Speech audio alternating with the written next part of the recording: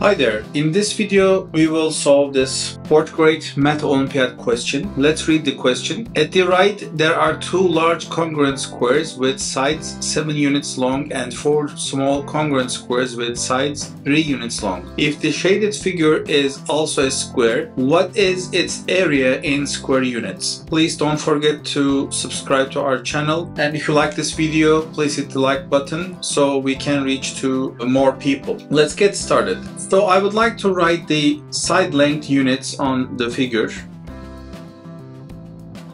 So this part is unknown, so we don't know this part as well, but it reveals that this section is 6 and the whole side length should be 7. Therefore this right here must be equivalent to 7 minus 6 equals 1, and therefore this section right here should complete it to 3, so that will be 2 units, and therefore the green square side length will be 5, and the area of this green square will be 5 times 5 equals to 25 square unit. I hope you enjoyed this solution. If you have a different approach, you can share in the comments so everyone can see it. Please don't forget to subscribe to our channel. If you like this video, you can hit the like button and you can turn notifications on to receive updates when we upload a new content. Thank you for watching, and I will see you in the next video.